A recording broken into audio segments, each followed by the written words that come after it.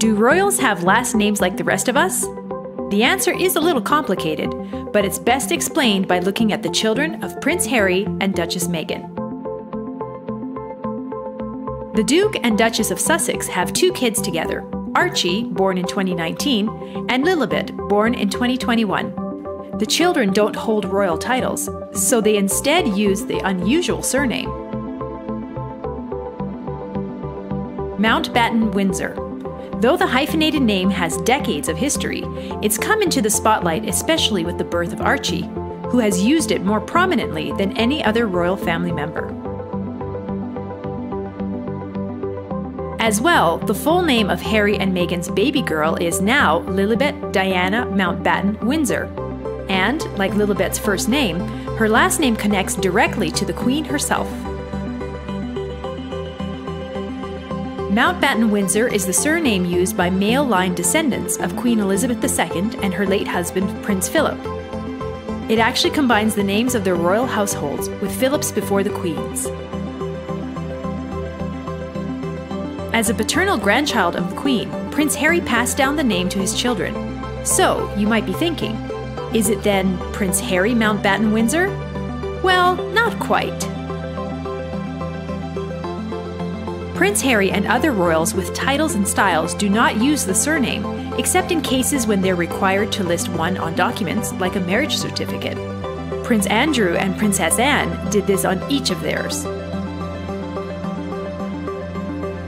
Prince Harry, however, did not use Mountbatten-Windsor when he married former actress Meghan Markle in 2018. He used his official title, Prince Henry of Wales, on the certificate.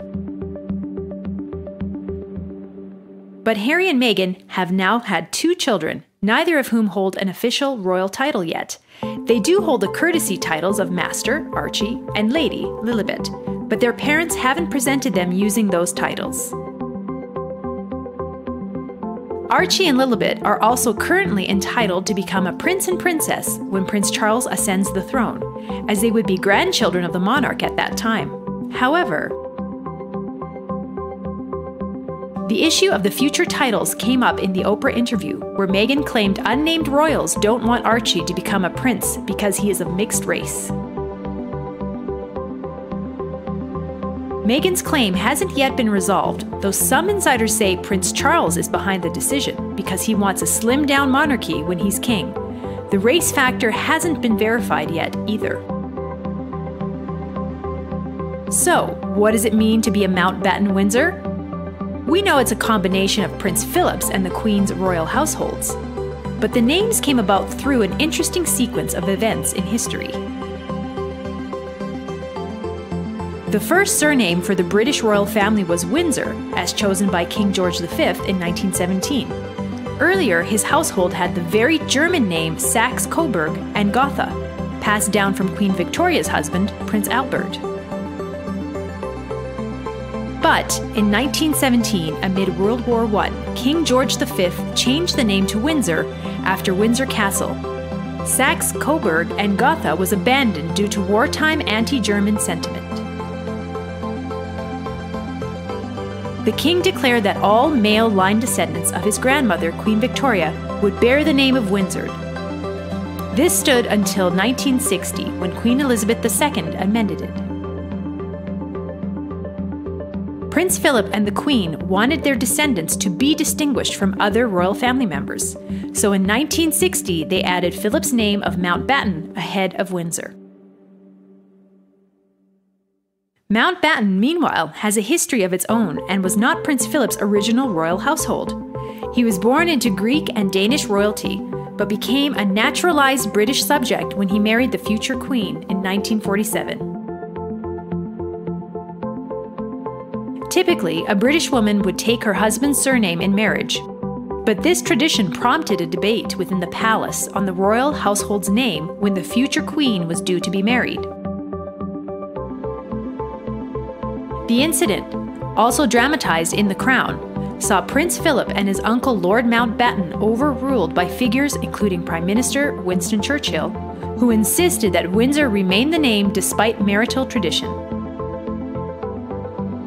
On his wedding day, Prince Philip renounced his Greek and Danish royal titles and adopted the surname Mountbatten from his maternal grandparents, the German Prince Louis and Princess Victoria.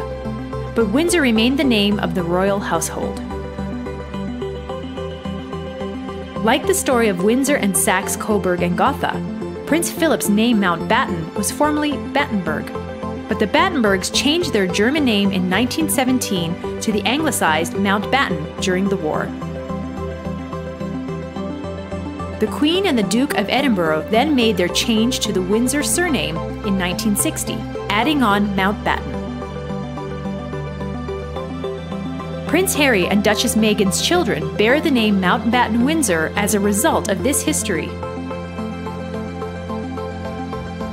Most of the Queen's male line descendants have royal titles, so not many of them use Mountbatten-Windsor as a conventional surname like Archie and Lilibet do. Prince Edward, the Queen's youngest son, did not give his children royal titles, but they do use the courtesy titles of Lady Louise and Viscount James. Lady Louise and Viscount James's full names do include Mountbatten-Windsor, however. Prince Andrew only had daughters, and they are both princesses who do not use the surname. Princess Anne did not pass on the name when she got married, so her children bear their father's surname. And Prince Charles's other son, Prince William, as a future king, made his two sons princes and his daughter a princess. Add it all up, and Mountbatten-Windsor is a rather scattered story of British royal tradition, a world war, Germany, and Prince Philip. But it's why young Archie and Lilibet are Mountbatten-Windsors today.